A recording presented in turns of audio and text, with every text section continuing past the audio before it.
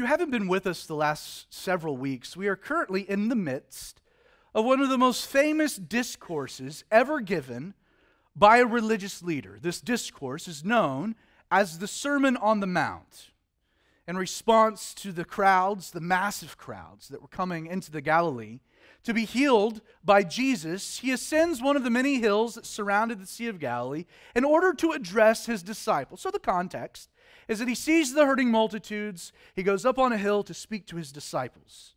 Now, as we transition this morning away from the Beatitudes and Jesus' treatise on his disciples being the salt of the earth and the light of the world in light of these various character traits, I'm going to evolve our approach ever so slightly in order to kind of pick up the pace. I have two goals moving forward through the Sermon on the Mount. Goal number one will be to work systematically through the text so that you understand what Jesus is actually saying. That's the first goal. If we get through the Sermon on the Mount and you actually understand what Jesus was saying, I've accomplished it. Goal number two will be to then focus on kind of explaining the implications of what Jesus said and the relevant application to our lives. So I want you to understand the text and then begin to grapple with the application. So let's dive into the text. We're going to pick up the pace. Verse 17, we're there because we finished with verse 16 last Sunday. Jesus said, "Do not think that I came to destroy the law or the prophets." It's worth pointing out that the things that Jesus was teaching in this sermon were so revisionist that in the day in which Jesus was saying these things, there was a common reaction amongst the multitudes, amongst the crowds, that Jesus was somehow trying to go beyond the law, so that he was trying to go beyond the prophets. This was a genuine concern in the day. So much so that Jesus here in the sermon feels compelled to address this publicly. He says, "Do not think that I came to destroy the law and the prophets." Why do I tell you not to think that? Because people were thinking that in the time that Jesus was ministering. Continuing, he says, "I did not come to destroy." That word destroy, it means to overthrow or to dissolve. I did not come to destroy, but to fulfill. I love the word fulfill. It means in the Greek to fill to the full. It's to render complete. Jesus adds, "For assuredly I say to you." Now, we should pause for a moment because we will see moving forward how Jesus uses this phrase frequently throughout the rest of his sermon. "For assuredly I say to you." And let me explain what makes that really radical. In the Old Testament, we have generations upon generations, hundreds of years of God speaking through people, right? The prophets. But what was the typical refrain? What would they say? The prophets would stand up, again, anointed, commissioned by God, but they would say, "Thus saith the Lord," and then they would bring the message from God. Jesus breaks from that tradition. He breaks from this norm, and he does something radical. Instead of "Thus saith the Lord," Jesus has the boldness, the surety to say, "Assuredly, I say to you," rendering his word on par with "Thus saith the Lord." Jesus uniquely spoke with an absolute certainty, a complete authority. "I say to you, till heaven and earth pass away." This was a future event that will be fulfilled in Revelation 21. "Till heaven and earth pass away, one jot or one tittle." Now, if you're not familiar with the jot or the tittle, these were the smallest punctuation marks within the Hebrew language. Hebrew kind of originated, or at least it developed within their time in Egypt. Thus, there was kind of a calligraphy element to the Hebrew language in the way that they wrote it, the way that the letters were structured. And so they had these jots, these tittles, these little punctuation marks. So Jesus is saying, "Till heaven and earth pass away, not one jot or tittle, the smallest punctuation in the Word of God will by no means pass from the law till all is fulfilled." Broadly speaking, Jesus here, he's confirming the absolute, the eternal nature of God's Word, and he's doing it within the context of the temporariness of heaven and earth. Heaven and earth will pass away, guys, but God's Word will stand eternal. And a rather lengthy discussion about the law and how God never really intended for mankind to live up to the holy standard. I say that because, the law, it necessitated, God gives all these commands. I want you to do all these things. And then what immediately follows? He's like, and now here's a sacrificial system for you to go and make atonement when you undoubtedly fail. Like, you had a sacrificial system built into the law because God knew you'd never live up to the law, and thus you would need a sacrifice. You would need atonement. You would have a constant and continual failures that every year would necessitate you going to the temple. But in this discussion, Paul, in Galatians 3, verse 24, he gets to the fundamental, the core purpose behind the commandments themselves. He writes, he says, therefore the law was our tutor to bring us to Christ. And then he says, for what reason? That we might be justified by faith. In his infinite wisdom, following their deliverance from Egypt and commissioned to be his holy people, God gave the Hebrews the law in order to be a constant reminder of two very important realities. One, they could never live up to his ideal. That was the first purpose of the law. You're going to fail. You're not good enough. For all have sinned and fallen short of the glory of God. Purpose number one. I can't do this. Which leads to the second purpose.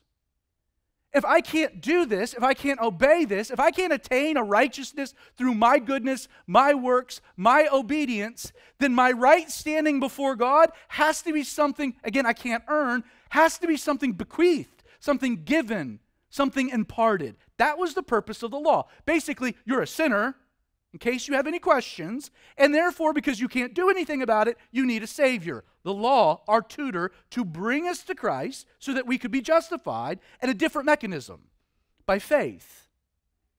When Jesus said, I did not come to destroy the law, but to fulfill, to render it complete, he's saying that he came to fill to the full this ultimate work that the law had been given by God in the original to accomplish in the first place.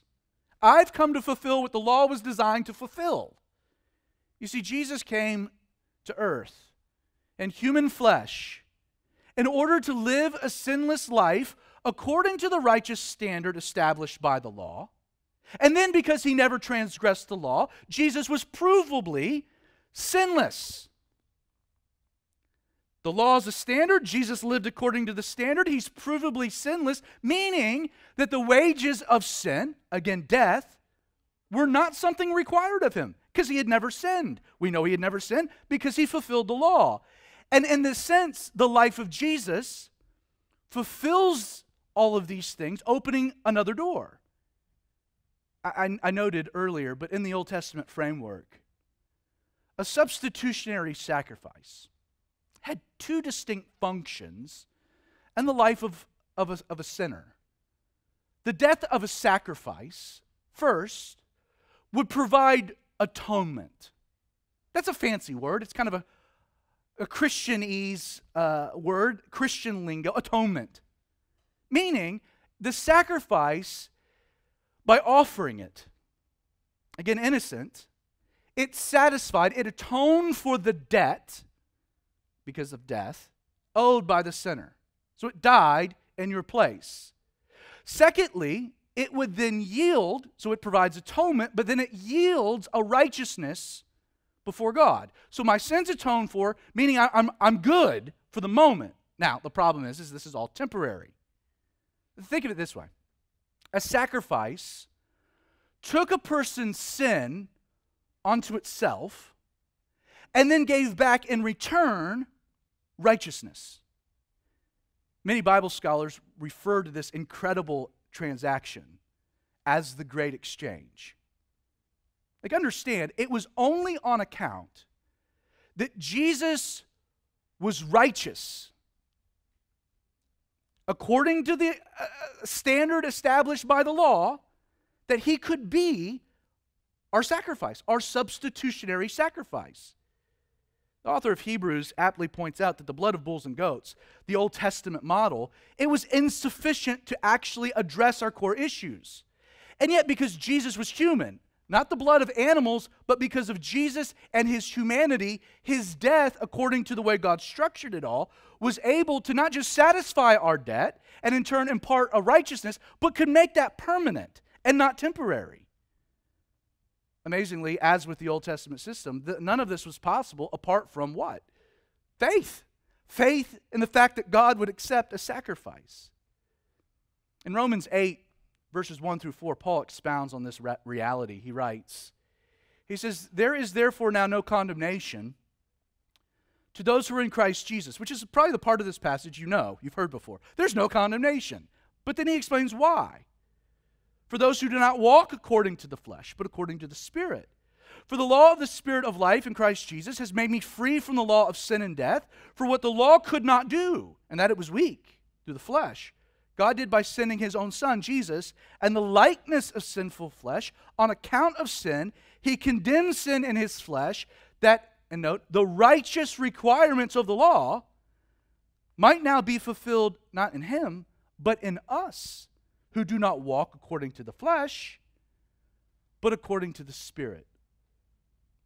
You know, as incredible as all of this was, when Jesus gave this Sermon on the Mount, there was a significant problem that He had to address. The Hebrew people had totally lost sight of God's original purpose for the law. You see, a righteous standard that was to illustrate their need for a Savior had become a religious code by which they were trying very hard to earn a right standing before God.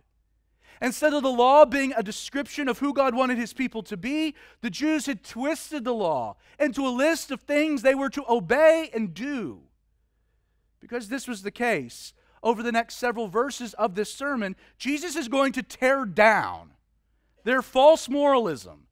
He's going to destroy their unfounded sense of being good, according to the law, by taking them not to the letter of the law, but to the heart of God behind the law. In a sense, what Jesus is going to do is He's going to tell this group of people that feel like they're right with God because of their works, well, let's see how good you are. You think you're good because you're obeying the law. Well, let's get to the heart behind the law, and then let's actually see how good you are. Let's see. Verse 19. "Whoever therefore breaks one of the least of these commandments." The word break, it's an interesting word. It implies something that's much deeper than just disobedience, to disobey a command. It spoke of literally being released from a bond. It was a word that if you broke your vow, your marriage vow, kind of spoke of a divorce. You're divorcing yourself from something. Jesus is saying, whoever unbinds themselves from the requirements, even like the least of the commandments given by God in the law, and teaches men so, continuing, shall be called least in the kingdom. Least meaning smallest in stature, smallest in importance, smallest in rank or authority. But whoever does and teaches them, speaking of the least of the commandments, he shall be called great in the kingdom of heaven. The first critical point that Jesus makes to His audience was to stress the importance of not only obeying the more difficult aspects of the law to be righteous, but possessing a strict adherence to even the least of the commandments. It wasn't like, I'm good with the big ones. Jesus is like, you got to be good with the little ones too, like all of them. The least of the commandments. This idea is echoed in James 2, verse 10. James, the half-brother of Jesus, he says, "For whoever shall keep the whole law." You want to keep the whole law? He says, "But you stumble in one point. You're guilty of all of it." It's true that you sin because you're a sinner and not the other way around. The question you should ask is, how many sins must you commit to be considered sinful? Like, how many lies do you have to tell to be a liar? Or how many times do you have to cheat on your spouse to be a cheater? How many people do you have to kill before you're considered a murderer? Saying it a different way, how many licks does it take to get to the center of our sin nature? 1, 2. No, it's just one. Just one. You have to obey the whole law.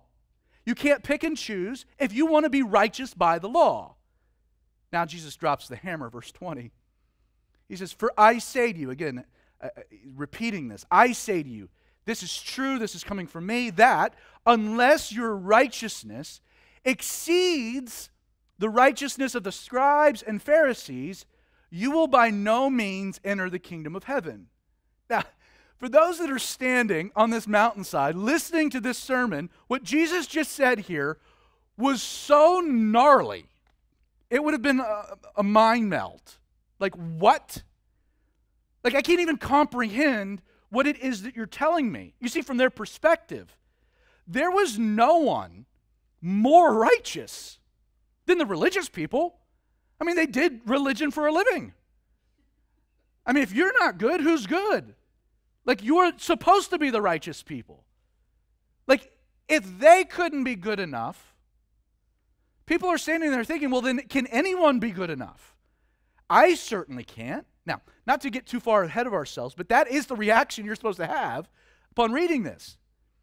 And if you miss it here, you'll get it hammered home even further by the end of the chapter. You see, at the end of the chapter, Jesus kind of sums up his fundamental point. Verse 48, again, we're not going to get too far ahead of ourselves, but this is the whole idea. He says, therefore, or on account of everything I've just said, you shall be perfect, just as your Father in heaven is perfect. You know, often when we're trying to determine whether or not we're a good person, we do it through self-comparison. We look at the person maybe in the other table in the sanctuary, and we're like, I know I have problems, but that person's life is a train wreck. They're not good, and I'm not dealing with that, which means I'm good. Like, it's through self-comparison. I know I have issues, but my issues aren't like your issues. So me and God, we're pals. We're playing 2-on-2, man. Me and Jesus. The problem is that you're measuring yourself to a false comparison. You're using a broken ruler, a warped tape measure. It's not level. You see, the problem in this culture that Jesus was addressing, in ours, is that they were looking at the religious leaders, and they had concluded that the religious leaders, the scribes and the Pharisees, they were the standard for righteousness. The problem is that they weren't. Jesus is saying, you want a standard to judge yourself? Look at your Father in heaven.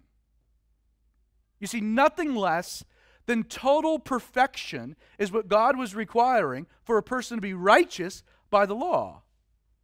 Now, for those with any delusions at this point that God would allow them entry into heaven on account of their personal goodness, Jesus, he rocks their world. Verse 21.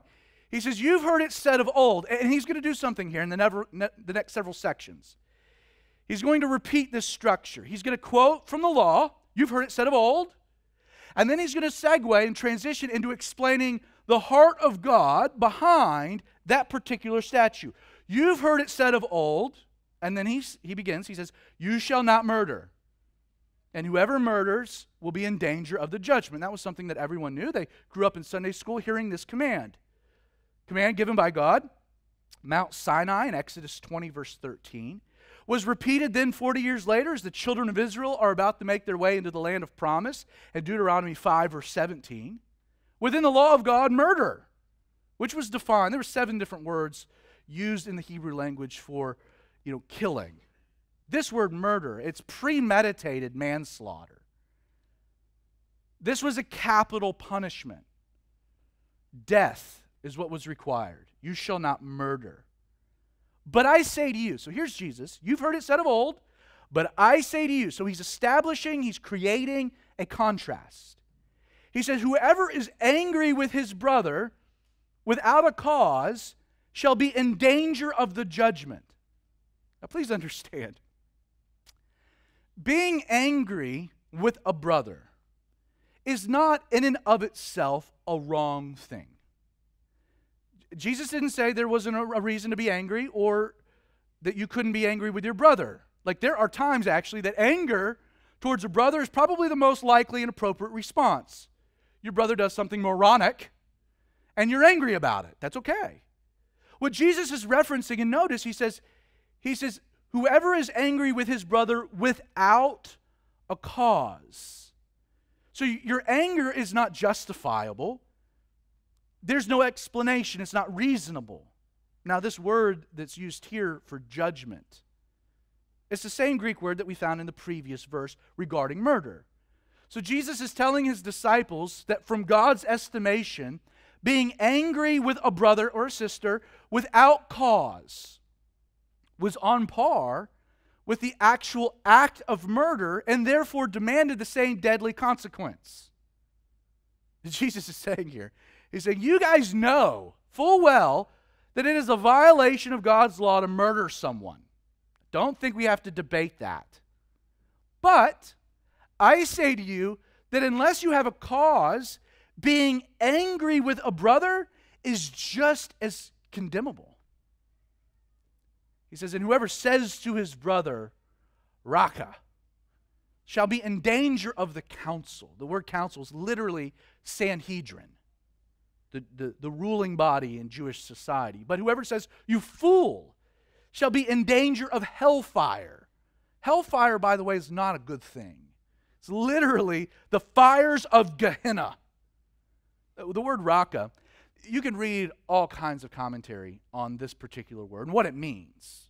Is there really an equivalency? Heard one scholar that was like, it's not really a word, it's more of a grunt. It's more of kind of like, it's a sound that's made. The idea, translated as boneheadedness. It's like calling someone a moron, empty-headed, referring to someone culturally as a fool. It was to assault that person's character, their integrity. Jesus is telling his disciples that even attitudes that lead to anger, which can then manifest into the act of murder, are also included by God in this one simple commandment, thou shalt not murder. You've heard it said, but I say to you that God was addressing more and the command than the action. Amazingly, if you were feeling good about your personal righteousness, Jesus is saying, like, you think you're good that you haven't murdered someone. That's a good thing. But you also need to know that you'll be held just as responsible for your attitudes and your emotions in addition to your actions. So you feel good about yourself? You know, writing on a related topic in Romans 7, Paul, who himself had been a devout Pharisee, Paul had prided himself in a former life on his ability to obey the law. He explains what changed his thinking, aside from, meeting Jesus. When you're riding on a donkey and you get knocked off that donkey by Jesus himself, that has a tendency to change your outlook. But he says, from a theological standpoint, that the one thing that really just blew his mind was the command of God. So you got the top 10, you got the big 10. He says, of the big 10, it was, you shall not covet, that just really challenged his theology and stripped him of his self-righteousness, because unlike the other commandments that refer to physical actions, covetousness fundamentally exists where? It's a matter of the heart. Thou shalt not covet. And that one command, God was taking the law beyond the physical and into our hearts. Again, everyone in this crowd knew that murder was wrong. It was a violation of God's law. It warranted judgment. And yet Jesus wanted them to know that the holy standard that God was addressing by the commandment went much deeper than your actions. Though attitudes do merit different degrees of punishment, from God's perspective, the roots behind an action, the roots by which actions manifest, anger, contempt, leading to murder, are just as wrong and damning. Verse 23, therefore, anytime you run across a therefore, ask, what is it there for? So in context, because of the serious way in which God views our attitudes towards brothers and sisters, he says, if you bring your gift to the altar. So in this scene that Jesus is going to paint for us, you are coming to the temple to bring an offering to God in worship. So if you're coming to the temple, you're bringing your gift, and you remember that your brother has something against you. Now this phrase, has something against you, it implies that it dawns on you that you're guilty of doing something that has caused a rift. You're the guilty party. So you're coming to make this offering to God, and you remember, man, I really blew it with this person. And I'm at fault. I know that. But I've really messed this up. If that's you, Jesus says, leave your gift there before the altar and go your way. First be reconciled to your brother, and then come again to the temple, to the altar, and offer your gift. Now, the implications of what Jesus is saying and the practical application for our lives as his disciples is really profound. Like, Jesus is telling us that if you have wronged someone, you have wronged a brother, a sister,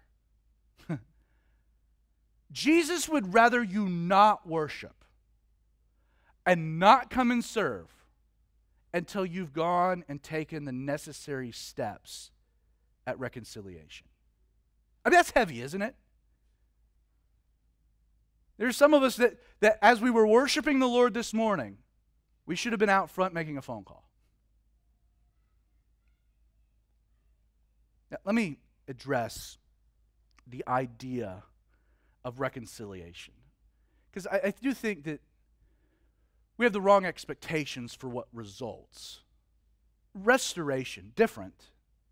You could define as the act of a relationship being returned to the way that it was before it was broken. If you restore a car, an old car, right? Car's been weathered, it's been aged, it's got rust, it's in bad shape. If you restore the car, the idea is that what results? When you're done, it is exactly the way it was when it rolled off the assembly line. You've restored it. In contrast, reconciliation is a bit of a different thing. Reconciliation, it's a return to the relationship, but it's a return to the relationship within a new context on account of whatever's transpired. Like, for starters, when Jesus says, be reconciled to your brother, he's addressing the guilty party, not the innocent party. He's saying if you've done something wrong by your brother, it's incumbent on you as the guilty party to do something about it, to act. That said, if you're the person in the wrong, Jesus is also acknowledging that your expectation and your actions shouldn't be restoration, but reconciliation. Like, in the end, whatever that relationship ends up looking like, whatever that new normal is, will tend to be determined by the reaction of the offended party. So you should seek reconciliation. For an illustration, let's say your marriage is on the rocks. And your marriage is on the rocks because you have done something stupid. Okay? None of you, but other people. Restoration is you coming, owning it, and then like God doing a miracle, and really incumbent on the person that was hurt, letting go of their pain, letting go of their resentment, God doing this work, and man, like our marriage is not just as good as it was, man, it's even better. That can work. Sometimes, let's say you've cheated on your wife or something even worse, and you come back, you can be reconciled, but it might be divorce. Like, so the marriage is dissolved, but there's a new context. Like, I'm going to seek reconciliation that's incumbent upon me, but I know that, like, restoration's not going to happen. Because there's some pain, there's some hurt you can't get over, and I get that. It's not my right to tell you what to do. But for the sake of kids, we need to be amicable. We're both Christians, we're both believers. So reconciliation is, well, there's a new context. But I still have to enter this new context. And I got to be willing to do what's necessary to be in this new context. Like if you're in a business relationship and you've been stolen, like someone's stolen money from you, restoration might not be possible, but that's not what God's asking. He's saying reconciliation. It might be the dissolving of the business, but you should seek reconciliation. Jesus continues, he gives the reason why this is important. Verse 25, he says, agree with your adversary quickly while you are on the way with him. And the word adversary, it's a very unique and specific word that referred to the opponent in a lawsuit. So this is the person suing you.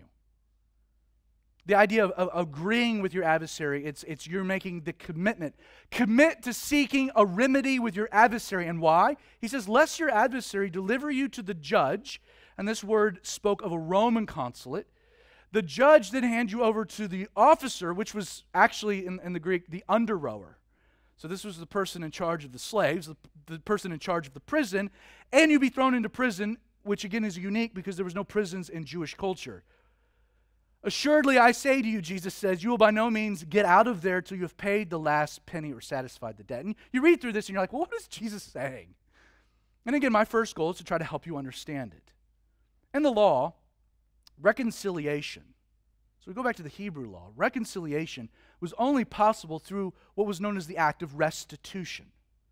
If I harmed you, according to God's law, it was incumbent upon me to do more than simply apologize and own it. I had to be willing to practically do whatever was necessary to make sure you were whole. In these verses, Jesus is pointing out that recompense will always be carried out.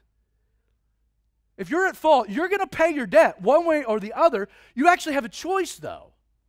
Like in a literal sense, there's no doubt that Jesus is exhorting his disciples, hey, handle your beefs with one another quickly and do it in-house. You know, it is, the Bible speaks about this in other places. Like it is a tarnish on our godly witness when Christians need a secular worldly arbitrator to rectify our differences. Get together, figure it out. Don't include the courts. That said, beyond the legal ramifications, there is a deeper lesson I think Jesus is speaking to. You know, when we fail to do what is necessary to reconcile an issue that we have with a brother or sister. So I want you to get real personal for a moment, because you've all been guilty of probably hurting someone. So think about, you've hurt someone, and you are avoiding the problem. You're resisting admission of guilt. You're unwilling to make restitution. You're refusing to pursue forgiveness. So that's you. You've hurt someone and you're not doing anything about it. Let me ask, how's it going? Like Jesus is saying that your recompense is gonna happen, but the consequence right now is probably worse than otherwise. Like, have you ever been imprisoned by a bad relationship? Like, because you haven't been willing to do your part to resolve issues with someone else. You're miserable. That person's always on your mind. The contention is a festering wound. You're being eaten alive by guilt. You see that person at church or in a social setting, and you get anxiety, and you try to run the other way. I say this because I'm guilty of it. You don't want to look them in the eye. You feel real awkward. Like you are imprisoned in a bad relationship because you're not willing to do what's necessary to seek reconciliation. What Jesus is saying here, he's saying you can do this the way that the law says to deal with it. If not, you'll go to the courts, and the courts will deal with it, and you'll end up in prison, and you'll make sure that you pay the last penny if you're the guilty party. So like you could choose, like recompense is going to happen, you decide how you want it to happen. Doing whatever is needed to deal with a problem is so much better than ignoring the problem because it doesn't go away. Verse 27, you have heard that it was said to those of old, you shall not commit adultery. As with the earlier example of murder, this command was originally given by God from Mount Sinai. In Exodus 20, verse 14, again repeated in Deuteronomy 5:18, Leviticus 20, verse 10 actually tells us that adultery, like murder, was also considered to be a capital offense. While everyone Jesus is speaking to would have agreed that adultery was a violation of God's law, not a good thing, he says, but I say to you, whoever looks at a woman, so the idea is to see with one's eyes and then to gaze upon with the intention, Jesus says, to lust for her. So you are longing for her in your mind's eye, sexually. You are desiring her with your heart. You are coveting what is forbidden. You've heard it said of old, you shall not commit adultery. I say to you that whoever looks at a woman to lust for her, and Jesus says of this person, you have already committed adultery with her in your heart. So you're guilty of the command. I should point out that Jesus is not speaking of a sexualized image that you could not avoid seeing with your eye. He's not saying that that makes you guilty. Nor is he addressing kind of an involuntary sexual thought that randomly pops into your head. And I'm relieved at that because we live in a very sensualized culture, meaning we'd all be in very, very big trouble. Instead, Jesus here is describing something that may have at first been accidental or not, but it quickly becomes something deliberate. Like in this scenario, there's an image, something you've seen, it enters your mind through your eyes, but it manifests in a sinful longing, a desire, something in the heart. A great example of this is David and Bathsheba. David seeing her bathing. Should have turned his eyes, but he stood there and he gazed. What was captured in the eyes went into the mind and went down into the heart. He committed unspeakable evils as a result. You know, one thing that separates humanity, there are a lot of things, but one of them, that separates humanity from the rest of the animal kingdom is our capacity for imagination. Like the power, ability to think beyond what's possible or presently actual. It's something you don't find in any other capacities within the animal kingdom but humanity. We have the ability to progress, to imagine. That's led to progress, right? In a lot of ways. Technologically, scientifically, socially, culturally. I should also add that the power of imagination has enabled mankind to digress morally, ethically. But what makes this section of Scripture so interesting and revolutionary, and I should add different, like if Jesus is making this point about murder, why is he now repeating, kind of bringing another illustration?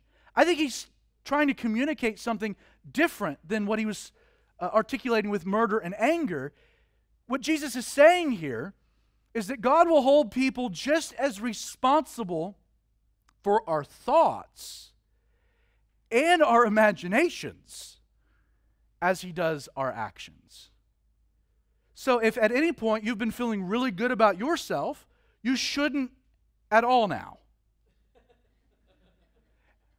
The law doesn't just speak about actions, it speaks about attitudes. But it doesn't even speak about attitudes. It just speaks about thoughts and imaginations. You know, no one would argue that cheating on your spouse is a good thing. In fact, it's a terrible deed. But Jesus is telling his disciples that the process of looking upon another with desire, and then the mental scenes that are subsequently allowed to play out in our minds, is just as wicked as the deed itself. If the command not to murder includes emotions and attitudes, the command not to commit adultery includes our thoughts, imaginations, and passions, even if you don't act upon them. You know, if you listen to Bible studies on this section of Scripture, this is the point in the message where the application morphs into me providing you some practical tips that will help you guard what you allow your eyes to see in various ways that you can take your thoughts into captivity. Jesus, I think, knew that would be our reaction, so I love what he says next. Verse 29. If your right eye causes you to sin, literally, if your right eye causes you to stumble or trips you up, pluck it out, cast it from you. For it is more profitable for you that one of your members perish than for your whole body to be cast into hell. And if your right hand causes you to sin, cut it off, cast it from you. I don't know why you need to cast it from you. It's not like it does you any good once it's been cut off, but that's what he says. For it is more profitable for you that one of your members perish. Basically, it's more like the more advantageous long-term outcome is that a member perishes than for your whole body to be cast into hell. Oh, the number of sermons you've likely heard preached off of this famous text. And the reason being is the applications for the preacher are endless. Sadly, though, I think what we have here is a perfect example as to why it's very dangerous to cherry-pick passages out of their context, out of the context in which they were given. Case in point, I'm, I'm convinced Jesus is not saying at all what most people interpret him to be saying. I'll explain. There is no question that Jesus is making an important point using hyperbolic language, and that what he's articulating should not be taken literally in any way. And most people will agree to this. Two reasons. First, the prospects of the body entering heaven maimed, as opposed to being cast into hole, that is a ludicrous supposition on its surface. Like, there's no biblical evidence that that's even a possibility. Secondly, if you carry forth Jesus' suggestion, so you're dealing with sin, pluck out an eye or cut off a hand. If you take that idea, that remedy to sin, to its logical end, you know what? You fail to actually solve the problem. Like, for example, if we're being honest, if you remove your right eye, the problem is that you're left with the left eye to sin with. And then let's say you get drastic and you decide to pluck both eyes out. You're still unable to erase whatever sinful images you've already captured with those eyes that caused you to sin in the first place. So you're just a blind guy trapped to your own sinful imaginations. Like, in many ways, this reminds me of the famous scene in Monty Python and the Holy Grail that features the Black Knight who refuses Arthur, King of the Britons, necessary passage. After Arthur abruptly cuts off his left arm, the Black Knight smugly replies, "'Tis but a scratch." Refusing to cede defeat against the king, he proceeds to lose his right arm as well. Arthur assumes the fight is over, but he's taken back because the Black Knight starts kicking him, claiming that the loss of his second arm was just a flesh wound. At this point, Arthur cuts off a leg. But again, the knight continues to fight by reverting to headbutting. It's only after King Arthur cuts off both legs that the knight finally concedes. Okay, we'll call it a draw. You know, in order to understand what point Jesus is making here, using very clear, dramatic hyperbole, you have to ask yourself two questions. So we want to know what Jesus is saying. Ask yourself two questions. Is Jesus emphasizing the drastic measures that his disciples should be willing to take to keep ourselves from sinning? Is that what he's doing here? Which is, by the way, the common interpretation.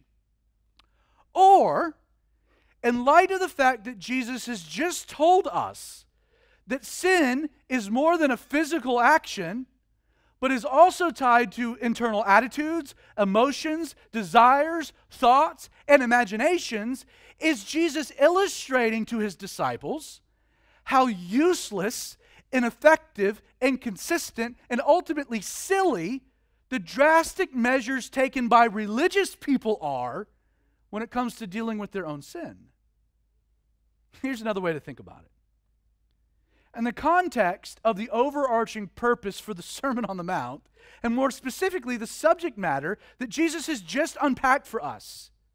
You know, you have to be more righteous than the religious leaders to enter the kingdom of heaven, and your core assumptions about the law and what constitutes obedience are completely incomplete and misguided. Is Jesus giving us, in that context, advice on how we can now deal with our sin? Or is he illustrating, again using hyperbolic language, that we really can't do anything about it at all? Like, to this point, I do agree with what most conclude about this section of Jesus' dissertation here, that without a doubt, the heart of man's problem is fundamentally a problem of man's heart. It's the big lesson. It's why Jesus has taken us back from murder to emotions and attitudes. It's why from adultery he takes us to thoughts and imaginations. Again, the problem with man's heart is a problem of the heart. Outward actions, there's no question, always manifests from internal conditions. Murder is the evidence of an unjustified anger. The final act of cheating on a spouse is the result of a percolating of sin and imagination in the mind for some time. No one wakes up one day and is like, I'm committing adultery.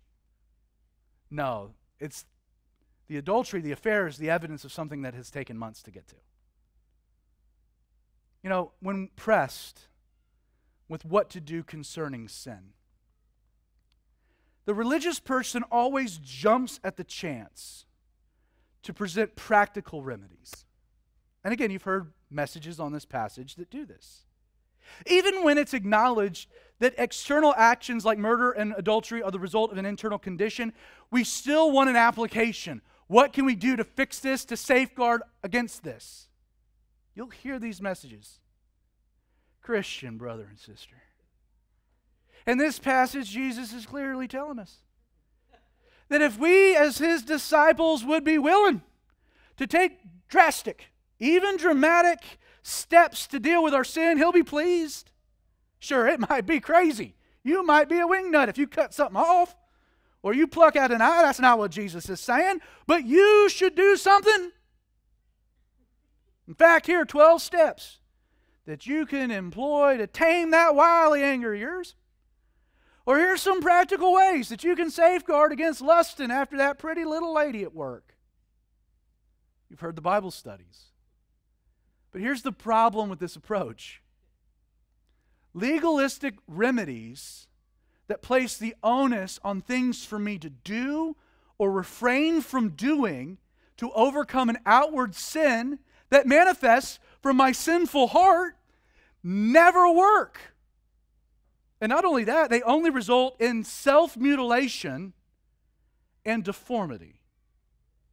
Rumor has it that even Stephen Hawking couldn't kick his porn addiction. The fact. That was a joke. It'll come to you later. Rumor has it that even Stephen Hawking couldn't kick his porn addiction. Here's the truth. The truth.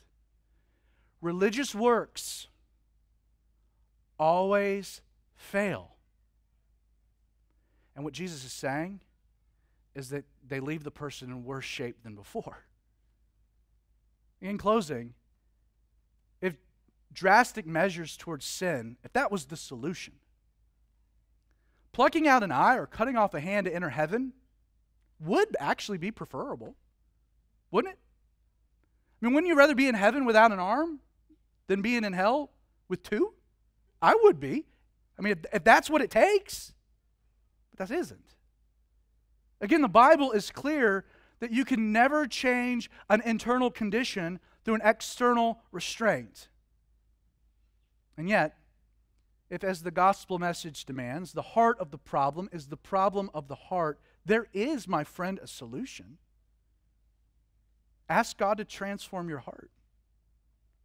Knowing that a change in behavior will always naturally result.